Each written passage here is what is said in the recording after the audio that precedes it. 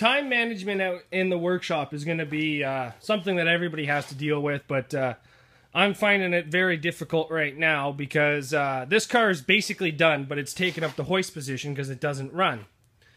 Because the carburetor needs to get rebuilt. Now, me finding a carb kit for this carburetor, which is basically off a Pinto, is very hard to come by. But I'm trying to find it. I don't want to spend $100 on the rebuild kit, which it's costing me just about everywhere. So I'm trying to find a cheaper one. But this car is just about ready to go. It runs. It's just the carburetor's screwed. The timing needs to be done. The cage is in. I've started welding the doors.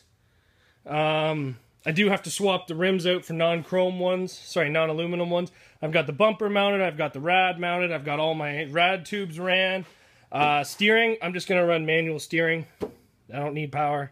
Just going to loop those two lines right there. So this car is essentially done. And it takes me about... If I'm out here for 8 hours a day, I could build this car in about 4 days. So you're talking 36 hours to build a car like this. Now, that's motor swap, drive shaft build, rear trailing arms upgrade, suspension upgrade, MSD in it, cage in it, all full interior out, rear of it tucked, all that fun stuff. But in the time and loaded bumper. The time for me to build one of these cars, I can build 2 Sunfires or Cavaliers. And these are competitive cars. Like that one over there is a winner. That is a 2-time winner plus a rollover in a 3rd place, and it's going to be ran again. But I can build these cars like no tomorrow. This one here's already got the loaded bumper, threaded rod, suspension's been upgraded, all in the interior's out. My girlfriend actually timed me yesterday taking out the interior in this car, and it was 42 minutes to fully take all the interior, glass, cut out the glass, vacuum it, everything. The only thing I have left to do is gas tank, battery, exhaust, and airbags and cage. Like, realistically, that's only 3 hours for this car. The back is done. I just want to bring the back down a little bit lower. I need the hoist to bend the car up, right?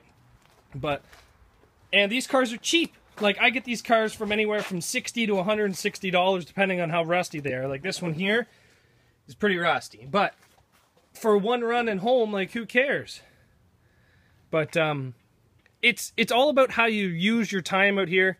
I know people that take months to build derby cars, but I know people that build them in a day. But it's all in how you use your time. See, like, that car is going to take quite a bit of time because it's going to need a motor swap and it's going to be a full weld. That car is going to be quick. That car's already built. That car there will probably be pretty quick. Like this right here is what I'm talking about for a Cavalier. Like, this has got figure 8 and 2 runs on it and a 1 win and a 3rd place, and it's been rolled. Like, I rolled a guy with it. Like, the floor is starting to come in and everything, but this is still a good, solid car. You put a good bumper on these cars, and you do the threaded rod right, and they hold up.